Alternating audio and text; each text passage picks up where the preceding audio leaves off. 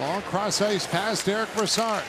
Tried the shot and it came up and hit Beaulieu as it rode up the stick and caught him high. Here's Hoffman with it. Hoffman tried to throw it in front. That hit Beaulieu as well. And Chris Terry will clear it out. Beaulieu is going to try to get to the bench here. He's in a lot of pain right now.